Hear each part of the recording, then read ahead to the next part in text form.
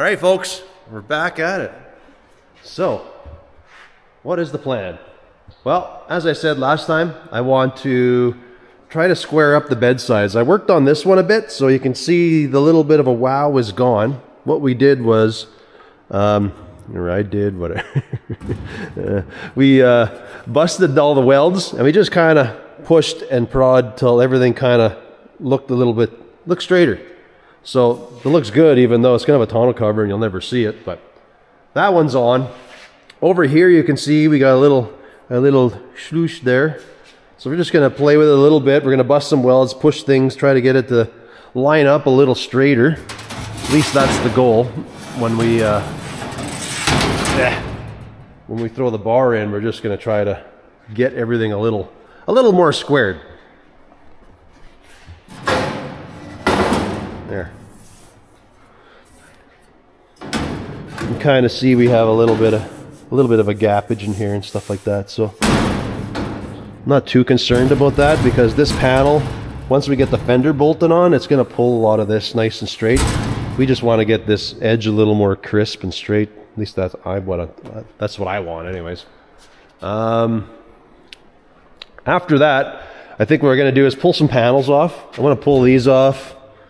That one I think I want to set up that I can bolt in and out. This one I don't care about. This can be a permanent, like welded in. Same with that part. But the front part, because I'm probably going to hide my compressors underneath there, maybe my air tank, depending on its size, will probably go over there. Otherwise, maybe it'll go into the back here. I don't know. But plan is to pull that out. We're going to make that bolts in.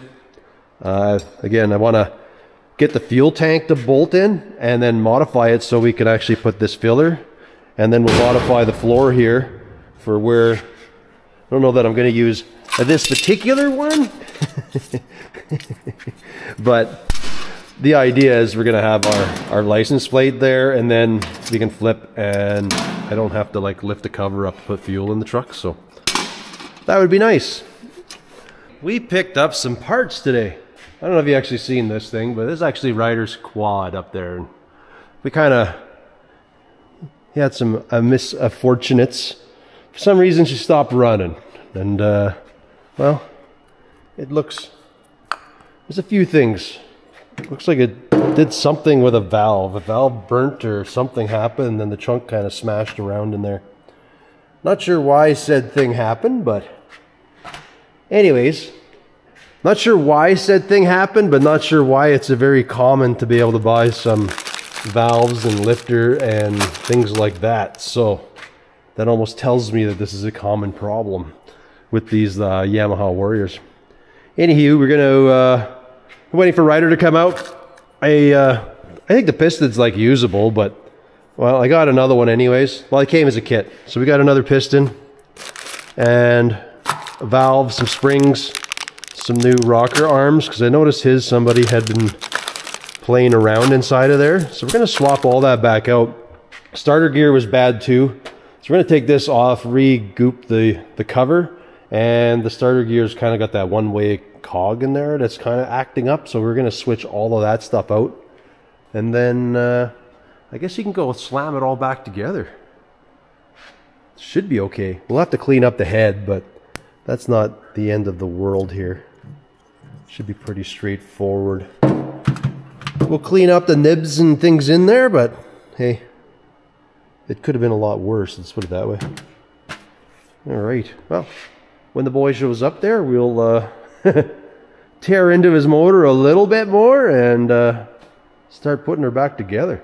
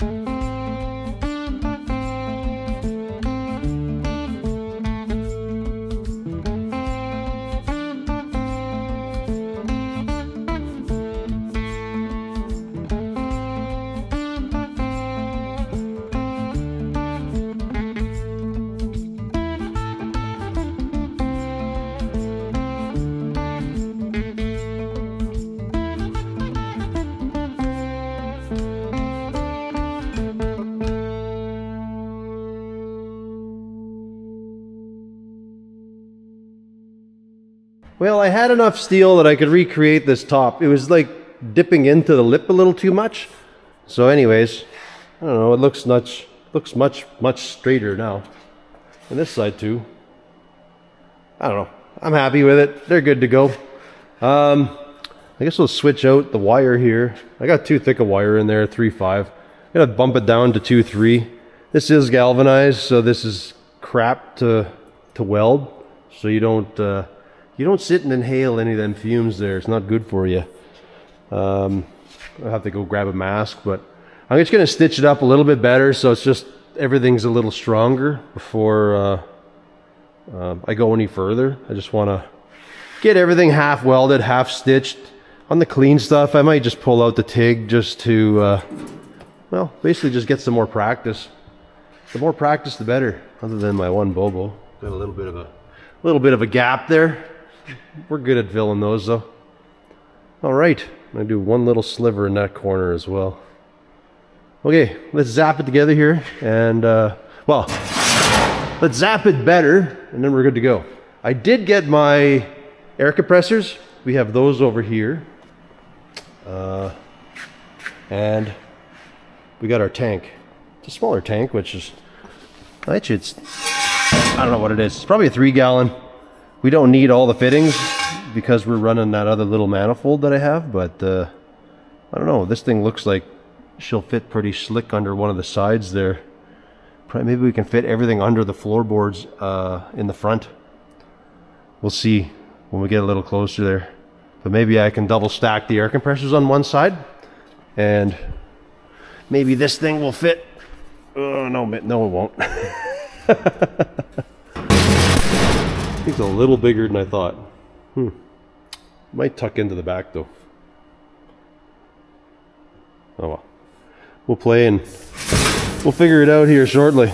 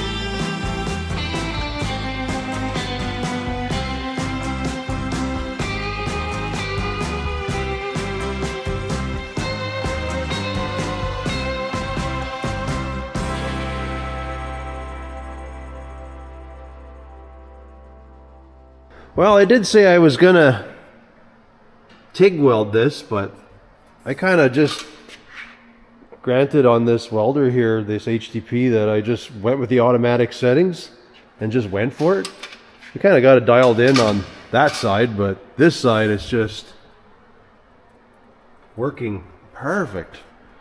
Other than on the galvanized, so I'm not, I should be masked up for that, but the shop is pretty big, and I wasn't having my head right over top of this while I was welding it, but That's pretty good.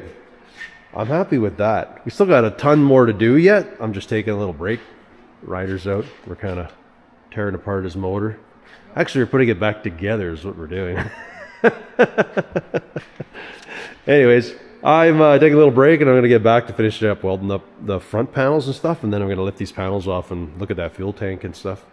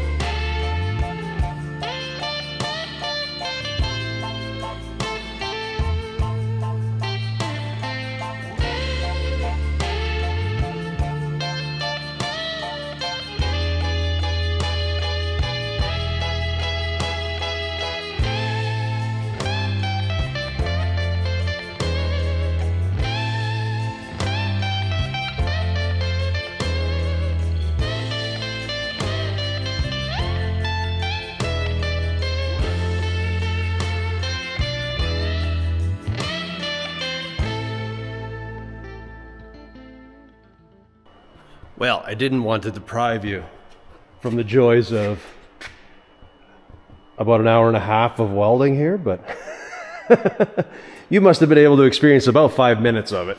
4 minutes? We still have lots of welding, don't get me wrong, but the initial structure now at least is pretty strong.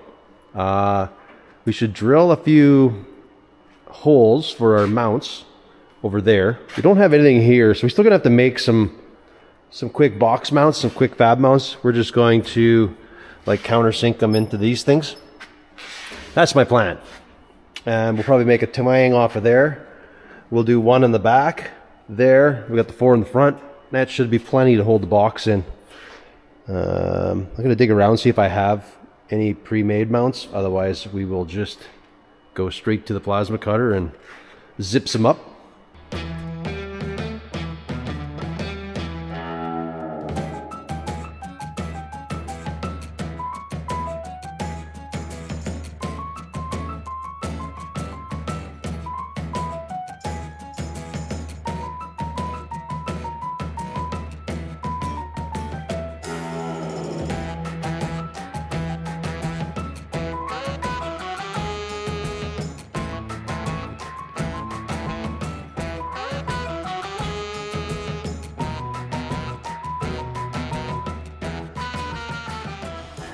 Well, I definitely didn't plan that one out right.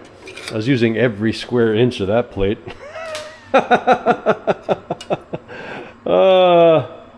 Maybe I don't need those. We'll find out. I can probably recut them on the bandsaw because we have that option.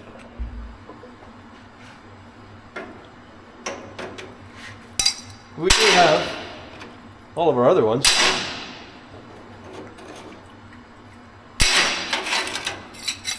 Then we just gotta go bend these up and start mounting them on the truck.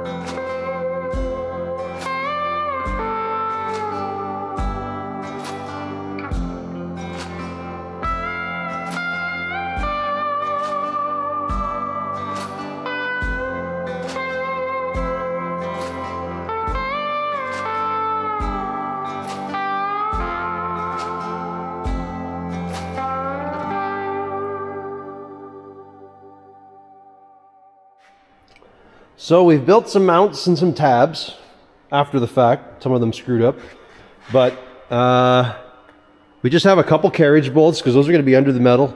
The other ones I can just put a regular nut and bolt on. That's the other 4 on the outside. So we can pretty much get the ball going here with the fuel tank, I think, is next.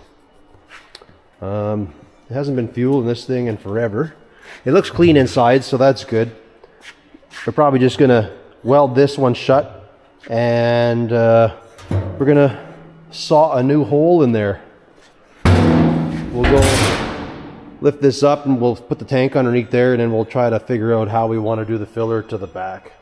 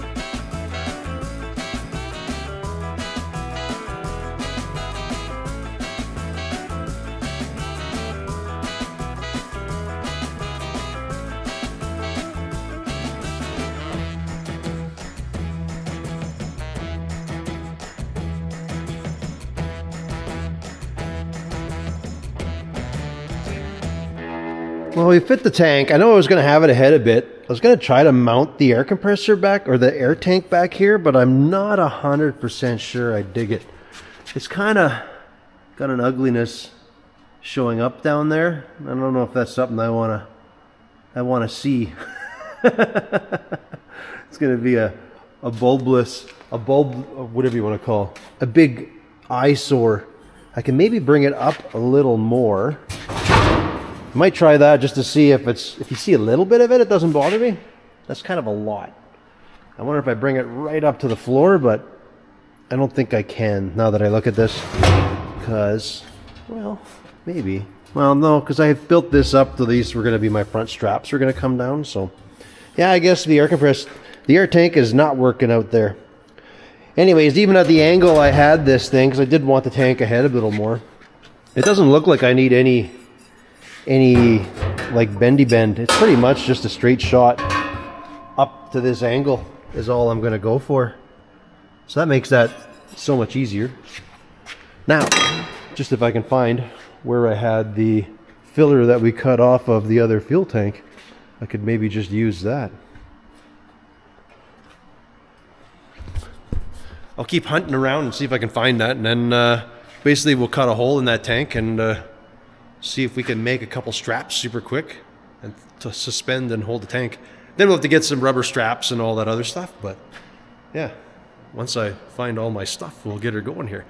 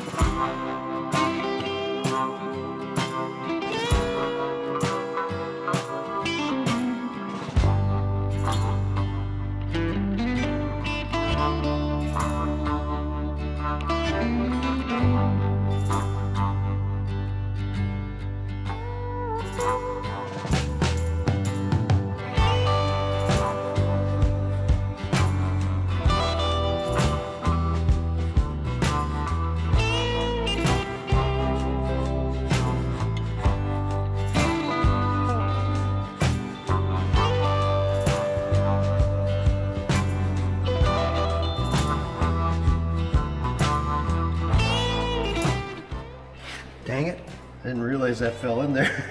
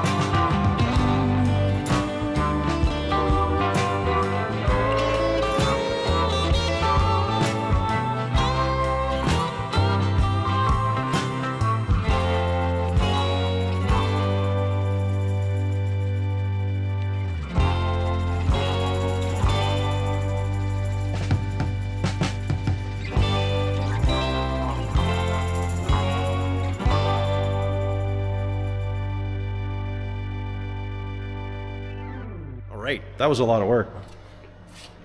After screwing up a couple times. Essentially what I did, I only have like, I think this is 20 gauge. It's not as thick as I normally have. So anyways, I bent it and then I folded it just to make it stronger. My idea is I'm just gonna make tank straps out of this. So now we'll drill a hole on the one side, well actually up in the front. We're gonna drill a hole, we can bolt it there. And then we can pull it under, and then we'll have another bolt here to like 90 this thing and then just cinch it up and hold the tank in place. We'll have to put some rubber and stuff, but for now I just want to be able to hold the tank properly in there. Or at least have my semi-proper way. All right, I guess we'll just lift it up and then I might just tack the front for now. Nah, we'll drill. We'll do it right. Let's get her done.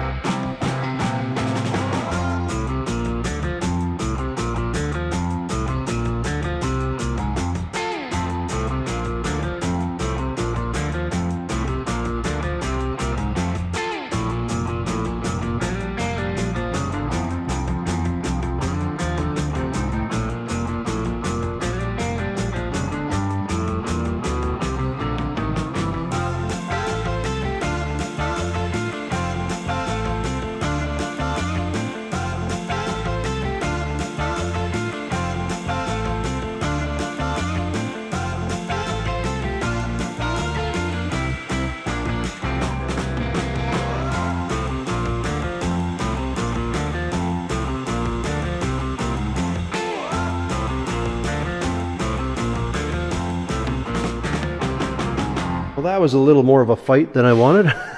I got it a little extra tight, but they'll stretch out and stuff yet. We don't have any insulators in there, and my tank's not perfectly square yet, but it's just pretty tight in there.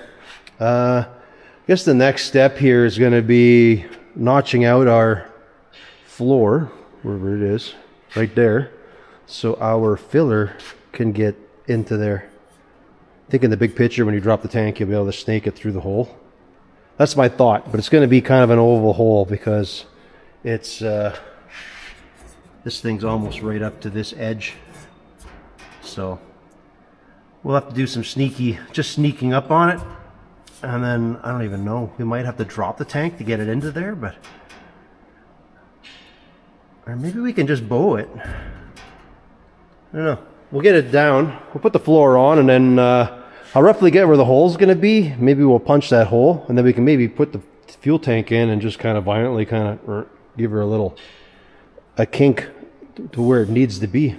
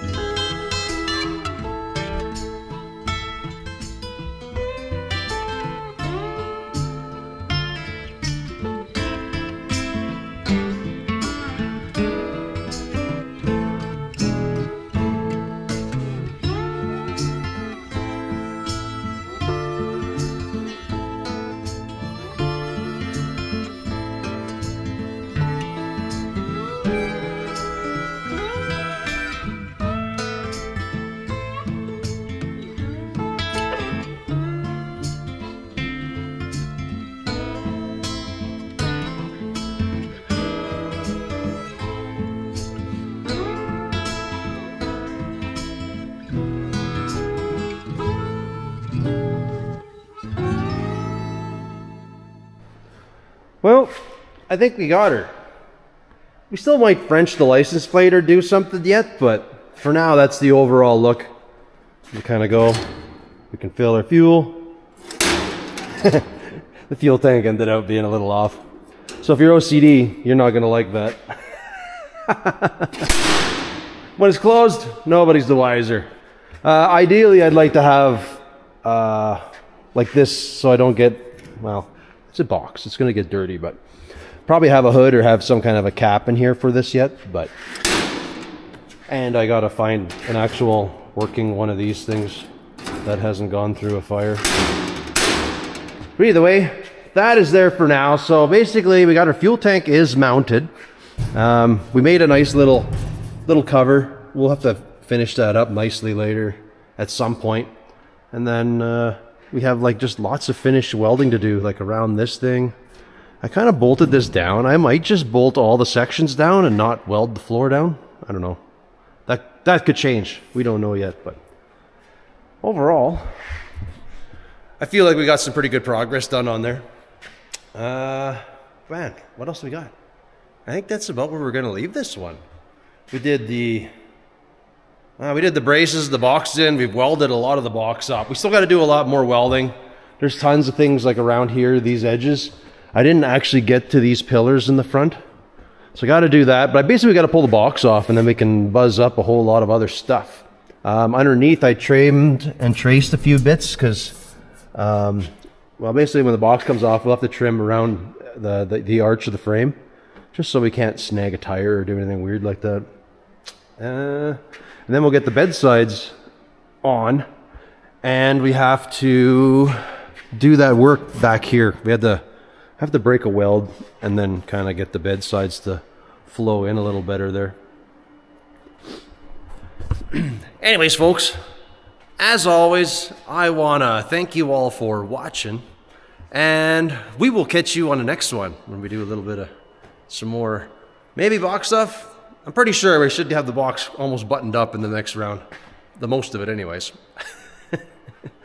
Later, folks.